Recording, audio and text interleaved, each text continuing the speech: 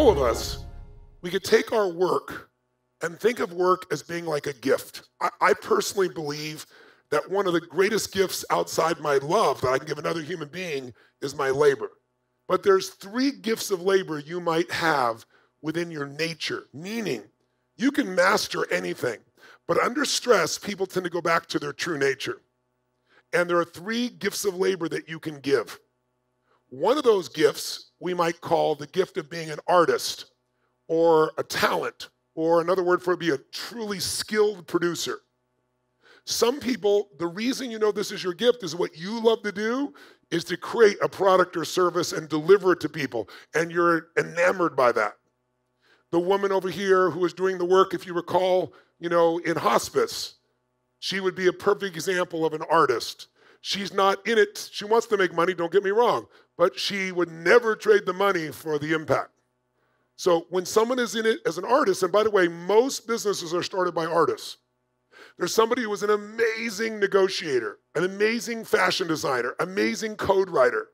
And they said, I work for this company and they don't do a good job for customers and I can do a better job. I don't work for them, and they start their own company thinking that the company is all driven just by the sales or the negotiation or the code or the fashion. But a company is much more complex than that, especially as it grows.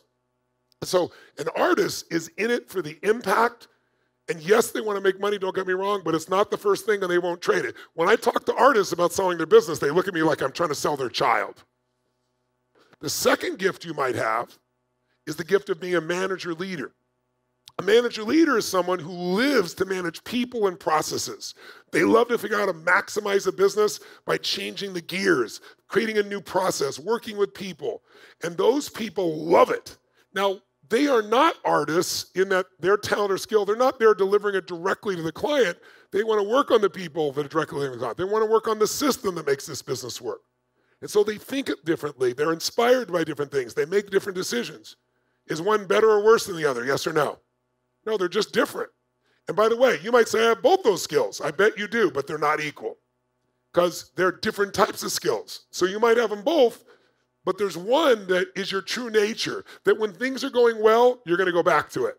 When things are really up, you're going to go back to it. Under stress and under excitement, we return to our nature. By the way, a great company can't be great without great artists, talent, who really deliver extraordinary products or services. A company cannot maintain greatness and grow unless they have some great manager leaders who can run the process and the people. They're both critical components. The third choice of service, the true gift you can give, is that of an entrepreneur. And while most of you in this room would call yourself an entrepreneur and you would be entrepreneurial, by this definition, it's a little different. Most people think of an entrepreneur as anybody who starts multiple businesses. No, that's not true. Some artists are multiple businesses because they want to get all kinds of things for all kinds of people. Some managers want to do multiple businesses so they feel like they got multiple systems.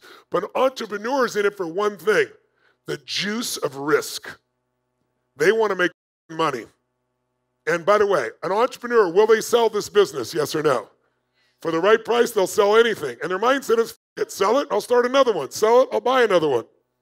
They are not attached. They might enjoy the product or service. They might be proud of the product or service, but they're in it for the risk. And they're the kind of person that when they lose massively, they jump up, dust themselves off, and want to do it again.